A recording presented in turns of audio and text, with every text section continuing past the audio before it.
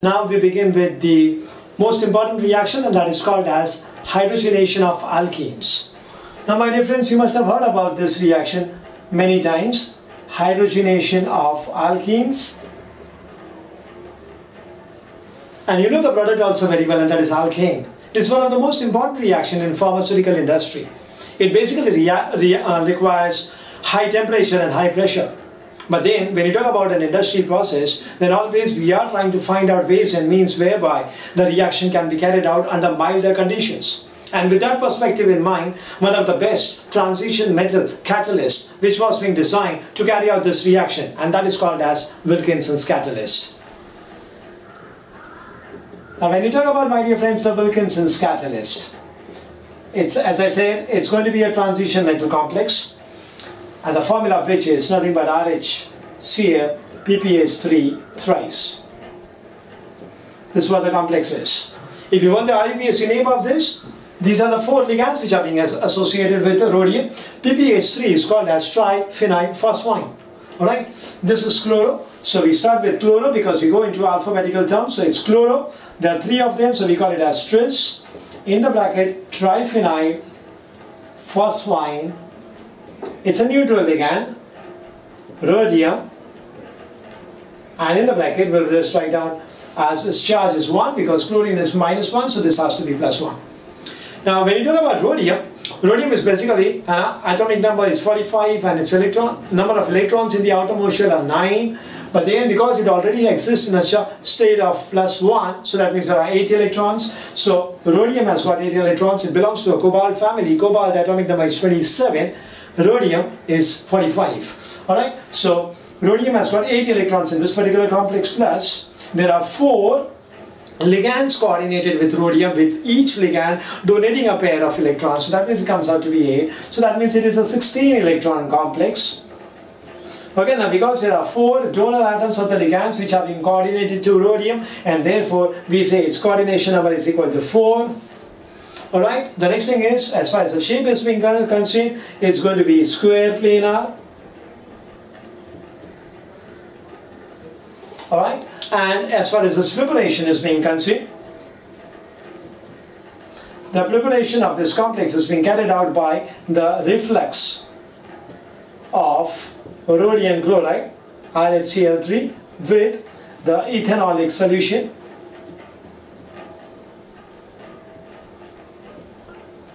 With triphenyl phosphine, which is going to be in excess. Okay, so refluxing of RHCl3 ethanolic solution, that is rhodium chloride, with an excess of triphenyl phosphine, results in the formation of a red colored complex.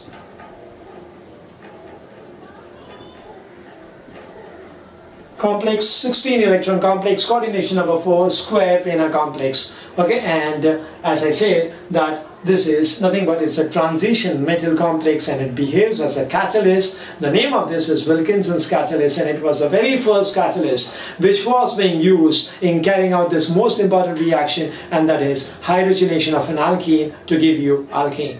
I think you got the introduction right.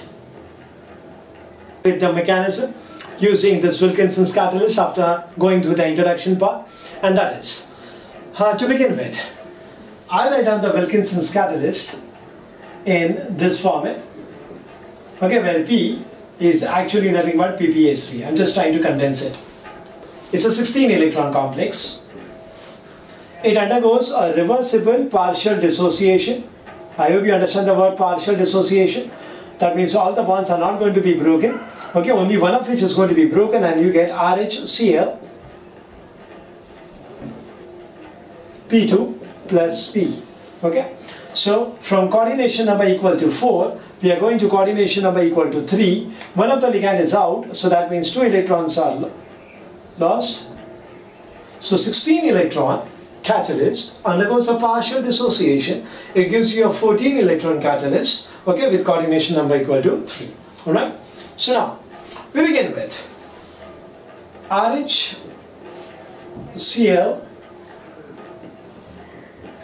P2. It will undergo an addition of hydrogen. I'll show it this way as well so you understand this better. It's a reversible addition reaction. Now what is going to happen is this bond is going to break.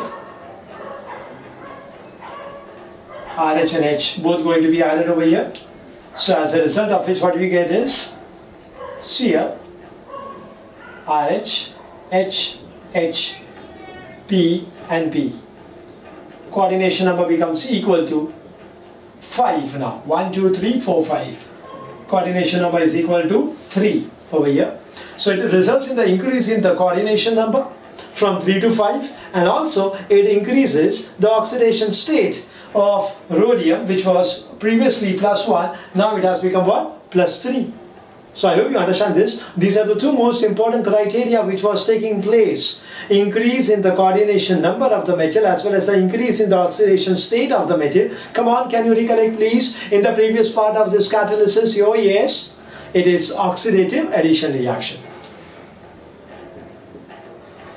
Okay, it is oxidative addition. Okay, and it's a reversible reaction, so the reverse part of that is, you got it right, yes, it's reductive elimination reaction. Alright, so this was a 14 electron complex.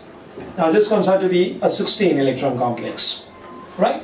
Now next thing is, we take into, there is a vacant site available over here. And because there is a vacant site available over here, so that means the alkene can go into that vacant site. So we go into the alkene. It goes into the vacant site of rhodium. Now here the addition is taking place across the double bond. So how we are going to show it as,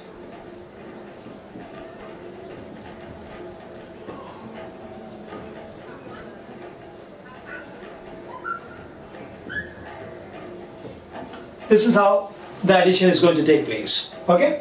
Now it's very clear, because the rhodium is being attached to the double bonded alkene. So let us first of all find out the number of electrons.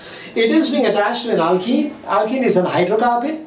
And when you talk about an hydrocarbon, we apply the hapticity rule. You know this very well. So in a hapticity rule, it's very simple. That is the number of carbon atoms which are simultaneously attached to the metal. 1 electron per carbon atom has to be considered. So there are 2 carbon atoms which are simultaneously attached to rhodium, and therefore from 16 electron it becomes what? 18 electron complex. But then at the same time these 2 carbon becomes what? Pentavalent, because already they are 4 and plus they are attached to rhodium. Pentavalent carbon is considered to be what? Unstable. So this entire part becomes what? Unstable. So as a result of which now this alkene will undergo insertion reaction. Okay, and that insertion reaction is going to be between the RH and the H. Alright, so how is going to be that taking place? I'll just bring about some minor changes as far as the configuration is concerned, so that you understand this better. I'll just keep the P over here and I'll keep the H over here. So now what will happen is, this carbon gets attached to rhodium, okay, and this carbon gets attached to hydrogen. So that means there are 2 neighboring carbon atoms which are being attached, okay, and which are forming a bond. So you got it right now. It's not 1-1 insertion. It is, oh yes, it's 1-2 insertion. This is a 1-2 insertion. Okay, and now when it's a 1-2 insertion, so I'll show you how exactly it is going to happen.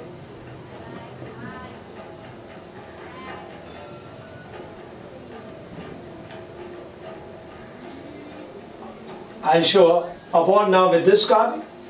Already 2 bonds are there. Now there is going to be a single bond and this H. The H which is going over here, okay, is being attached over here. You got it right? Okay, this is what the changes which is taking place. And this is coming back to the 16 electron complex. Okay, no change in the oxidation state, but then it's bringing to what? A 16 electron complex. Now what will happen is, there's still one more H which is being attached. So there's going to be a rearrangement taking place, and this H is going over here to this carbon atom. And as a result of which, I get the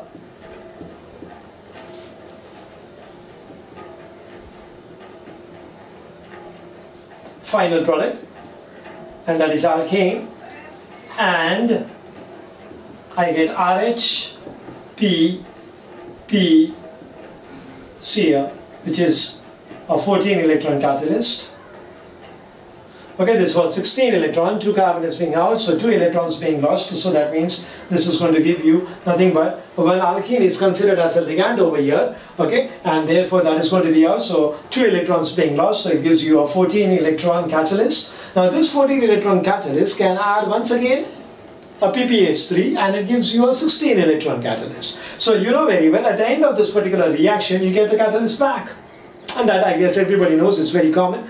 Okay, that the catalyst is going to be regenerated at the end of the reaction. So this is all exactly this taking place, is oxidative addition reaction. This is also, this particular part is about reductive elimination taking place. Then there is insertion taking place of alkyl groups. So that was a 1,2 insertion reaction. Alright, so all these steps, okay, which I had explained you in the previous part, that is going to be taking place over here. Alright, and these are the various steps involved. Okay, and this is how the mechanism takes place, and this is how we say that the alkene, that is this alkene, is getting converted into an alkane. Okay, this is an alkene converted to an alkane. I hope this part is very clear to all of you. Now I would like to explain you one more important thing, and that is about the disadvantage. What are the limitations of this? Alright, the first limitation is, I just put a cross mark over here so you understand that there are some limitations in this. The first limitation is the Wilkinson catalyst, WC I just write down is soluble catalyst. Okay, it's a soluble catalyst, and therefore separation from the product is difficult. From the product is what? Difficult. And if you are going to carry out some sort of sophisticated techniques for the separation, then there is a possibility of a loss of rhodium. So this is the first one. And the second one, of course, is going to be costly. Okay, this process is costly, so that's the another disadvantage as far as this particular Wilkinson's catalyst is concerned. Okay, so I hope you have understood this very well, and in this way we have covered, or I will say uncovered, the chapter on catalysis. It is basically of 4 parts, where we started with what is catalysis all about, what are the requirements of a good catalyst. Then we talk about the types of catalysis, homogeneous as well as heterogeneous. We did a comparison between the two. Then we discussed about some of the most important steps which are being involved in the hydrogenation, or just simple words, forget about the hydrogenation, we just simply say homogeneous catalysis. And then finally the Wilkinson catalyst, which is used for the hydrogenation of alkene to give alkane. Okay, so this is where the entire chapter is all about, and I hope you have understood this. I enjoyed myself presenting in front of you, as you must have enjoyed by going through this. Alright, so all the very best. Thank you.